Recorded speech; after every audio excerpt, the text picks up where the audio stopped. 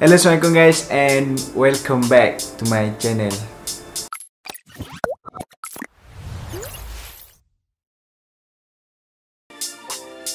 So, baru-baru ni aku baru je ada beli barang something, and benda tu pun dah sampai.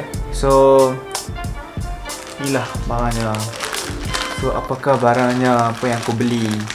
So, aku tempah semalam. So, dapat hari ni cepat gila.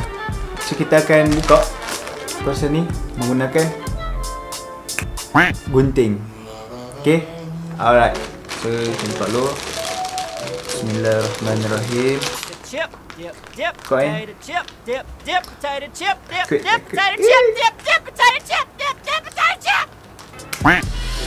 Alright, sudah dibuka.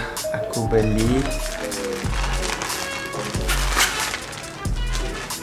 Tada! Tak nampak ya, kita kena buka ya, So, dia punya first kali, dia punya packaging agak bagus untuk mengelakkan daripada pecah. So, layer protect lah. Dia pakai bubble kan. Bubble lah apa tu. InsyaAllah. So guys, this aku beli. Tada! Airpod. Airpod apa tahu orang panggil? Ni airpod. Airpod lah. Sebab apa aku beli? Sebab lama dah teringin. So kita akan tengok. Okay, before kita try, aku beli ni dapat sekali dengan free gift. Itu casing. Lawa casing dia. Casing dia getah. So kita try tengok. Cantik, sumpah. Jom kita try buka. Kita tengok macam mana reaction aku bila aku dengar.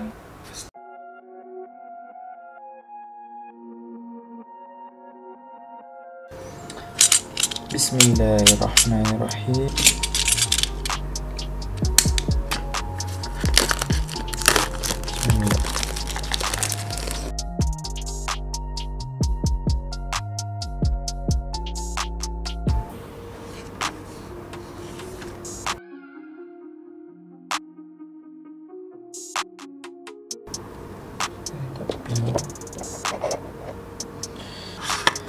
Inilah airpodnya.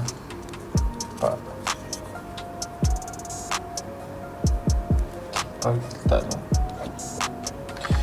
So, dapat apa lagi? Kita akan dapat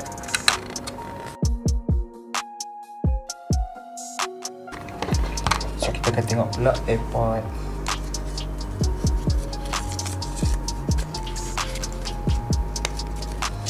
Tengok dalam macam mana. Wow, nice. Puasa nak kat sini dia tulis something. Aku tak tahu dia. Kita apalah. Gitu. Ni rupanya aku first time tengok.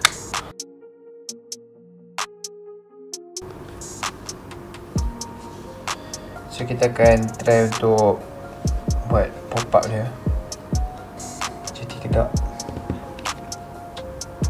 Kena turn on Bluetooth. So nampak lah dia punya pop up. So kita akan try pula dia punya sound. Dia punya sound dia macam mana. Aku tak tahu. Let's go. So guys, kita akan try airpod ni. Tapi sebelum tu esok raya kan. So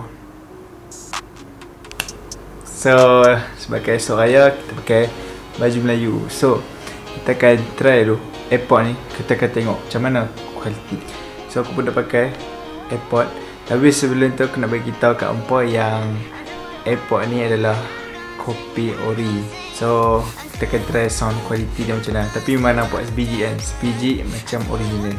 So kita akan try. So aku pun dah pop up kan dia. So kita akan try lagu bal. Sebab lagu bal tu banyak bass. Okay, setakat ni okay.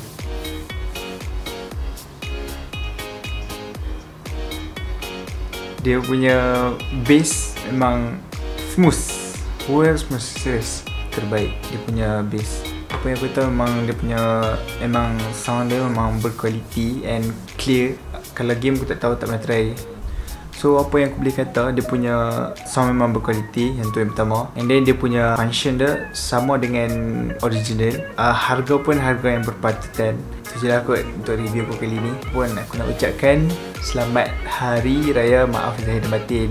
Sorry kalau review ni boring, agak memboringkan. So, aku minta maaf. And then untuk kawan-kawan aku minta maaf daripada ujung rambut sampailah ujung kuku kaki. Itu je lah untuk review kali ni. Apa pun, stay safe and stay at home. Okay, InsyaAllah video yang akan datang ni aku akan terangkan dekat hampa lebih detail lagi AirPod ni.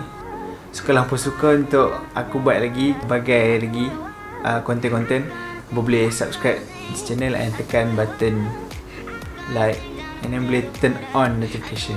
So itu je lah. Assalamualaikum warahmatullahi wabarakatuh.